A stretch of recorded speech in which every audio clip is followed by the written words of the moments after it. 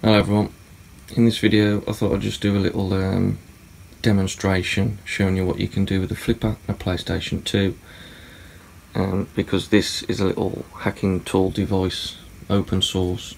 I'm sure most of you have heard of it by now, but it contains an infrared port on it, so that means we could train and learn the remote on the PS2. So I'll just show you.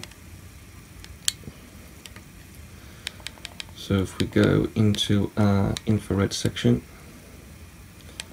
and then we go to our saved remotes, down to consoles, down to PlayStation, and there we go, our remote already tuned in.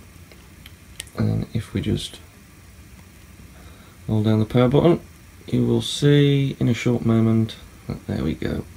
We just powered on the PlayStation using a flipper, and as you can see we've got all the commands from off the actual remote.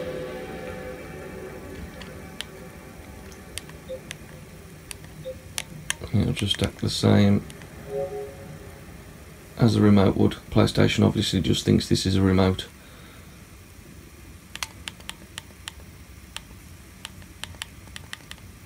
Obviously this is a bit fiddly going through the menu like this one by one, so it's not exactly practical, but it is quite fun for 5 minutes. But yeah, I just thought I'd do a video and show you how it works.